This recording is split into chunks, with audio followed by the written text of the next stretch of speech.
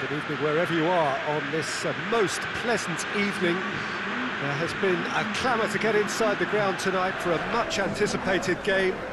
The roads outside of the stadium have been bumper to bumper with traffic. The car parks are full. There is a torrent of humankind making its way from the nearby station, and we expect every seat to be filled. An atmosphere of great expectation and excitement. This must be amongst the favoured arenas of supporters all over the world. It really does have a very special feel to it. And so, the national anthems.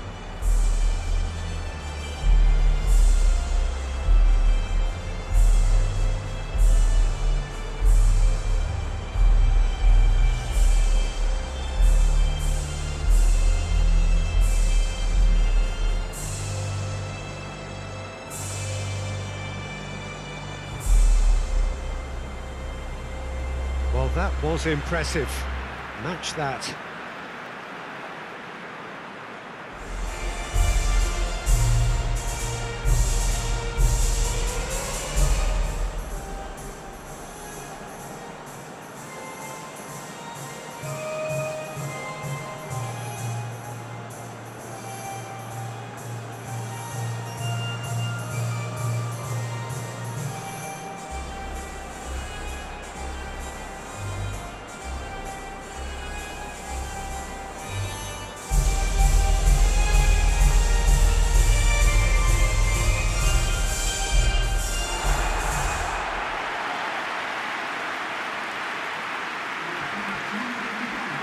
To what we've been told, this is how it looks. It's 4-3-3. Yes, and the importance of this formation is not to allow the midfield three and the attacking three to become too detached from one another. If that happens, then pressure can quickly be applied via the counter-attack, and you can be exposed defensively. So compactness can't be compromised, and you need talkers in this team. You need leaders and people that are willing to organise things very quickly. So off we go then. So Jim, who would you identify as the key man in this fixture? Yeah, Miralem Pjanic.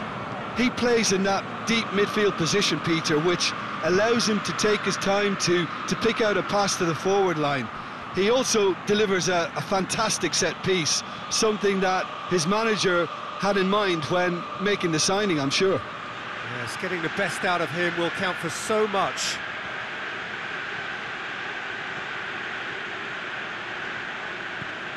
And it's Pjanic. Pjanic showed plenty of zest in getting to the ball, but couldn't quite sort it out. Going through. Immobile. Shoots! And that's caused a worry or two. A more than decent attempt, Peter.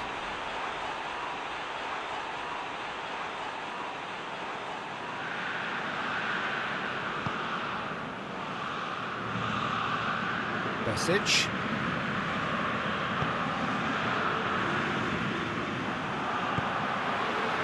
Insigne.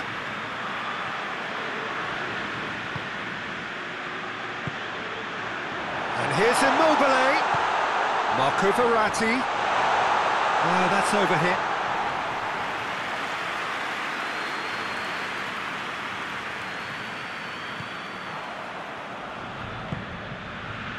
Seems now to be all about width. Well, when you have the personnel to create in wide areas, then they need to see as much of the ball as possible.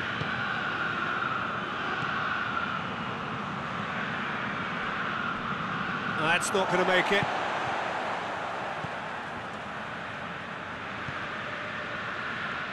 Needed a better pass there. Pjanic tries lifting it over. Has a hit! He's pulled off a fine save.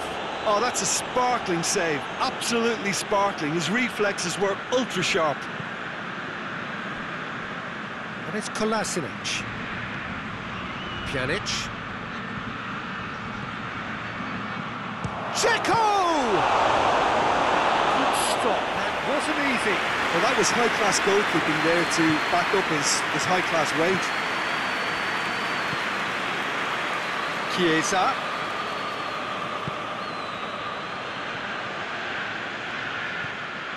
Simic. It is deadlocked. Chiesa battles to win it back. Oh, that had to be more accurate. Forward it goes.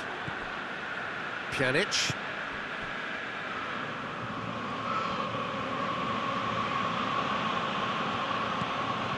Verratti drives it forward. Immobile. Keeper sends it forward.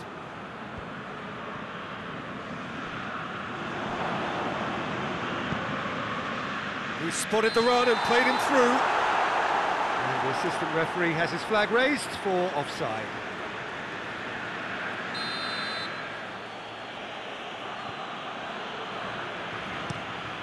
Begovic gets it upfield.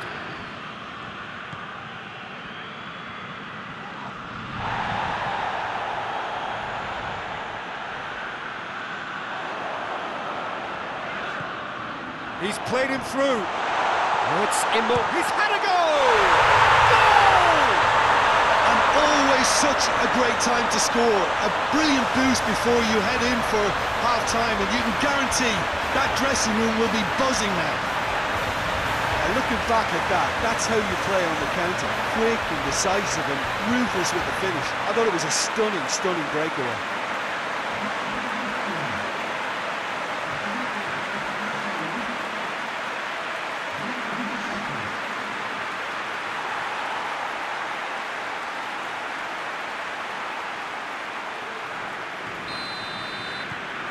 Deadlock broken, it's 1-0.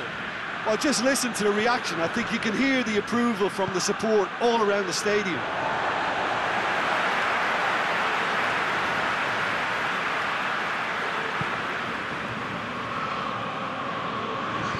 Bonucci plays it forward. Besic. Referee's had a look, and he's blown his whistle for half-time. So there you have it, a close-fought half of football, but one that still had its moments. It ultimately produced just one goal. A really decent game up to now. I'm sure they'll be very happy with the first half performance and the scoreline. They'll definitely want to maintain the momentum now and finish the job. Italy are in at half-time with a slender one-goal lead. And we're off again. Well, it's been tight, Peter, but I'm expecting things to open up now and we get some free-flowing football.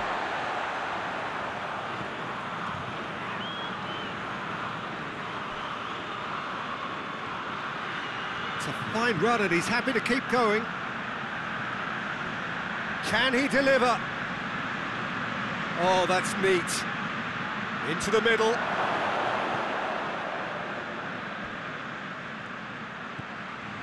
Shot a goal! Oh, great save, real class. Besic really must have felt he had the measure of the keeper then, but how wrong he was.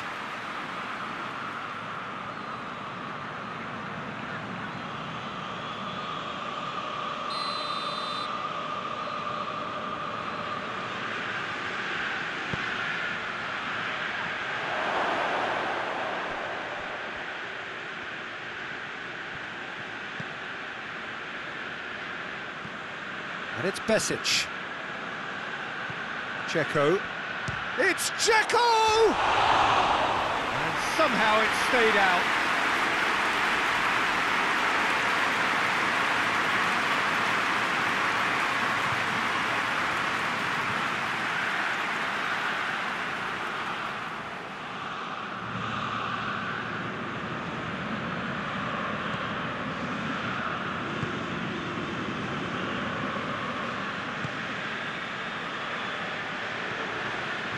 Spinazzola. Insigne. Italy just about have their noses in front. It is the slenderest of leads. Italy have it back and they can go again. Kolasinac looking cross-field, changing the point of attack.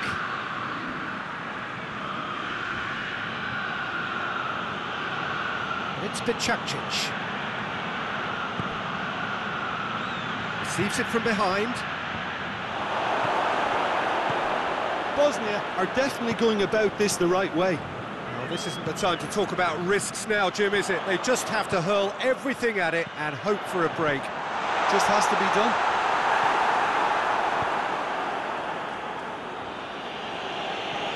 You can get that clear. Regardless of the outcome, it is good to see someone running at the defence like that.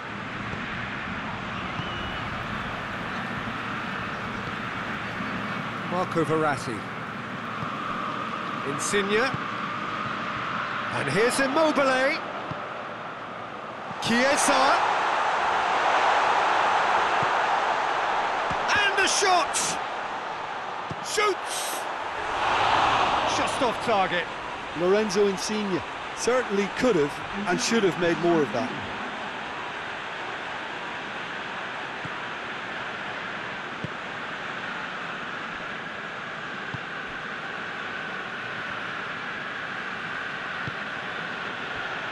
Besic. Italy got their goal at the end of the first half, and the score is 1-0. Insigne has given away a free kick.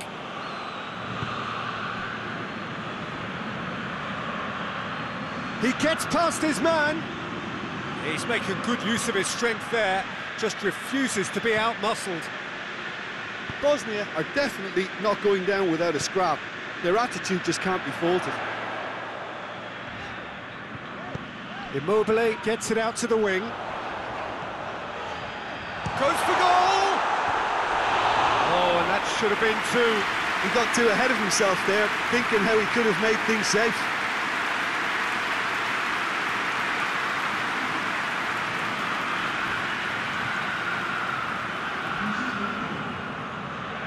Bosnia and Herzegovina making consecutive changes here.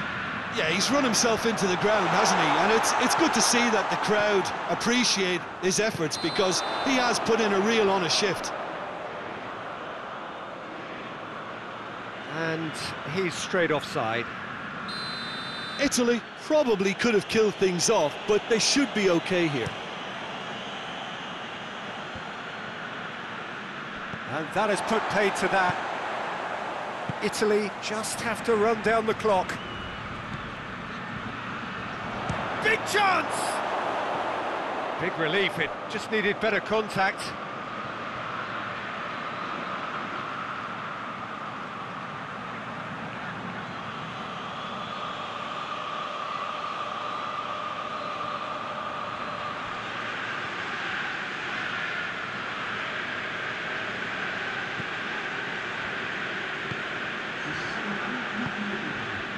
Fourth official showing that there will be 3 minutes of added time. Going nowhere fast is about the only way I can describe this. They've just got to be busier. He's gone for it! And that is it. The equaliser just wouldn't come. It is over. What a game.